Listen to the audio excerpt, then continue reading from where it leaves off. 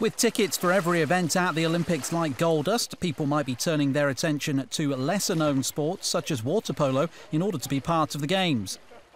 For those who will be watching the event, the team to look out for this summer will be Hungary.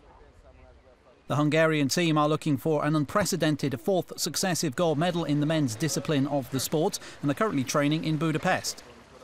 Hungary have won 10 water polo gold medals overall, and current coach Dens Kameni believes his team are justifiably one of the favourites for yet another Olympic title.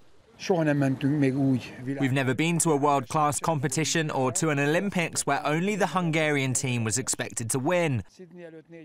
3 or 4 were mentioned ahead of Beijing, and we were among them.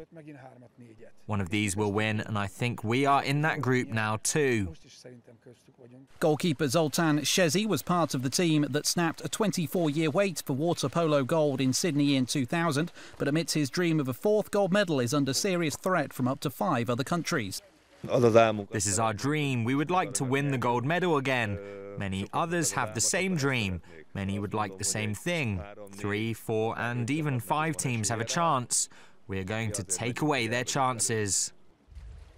Hungary will play several pre-Olympic warm-up matches before heading to London, where the men's tournament starts on July the 29th.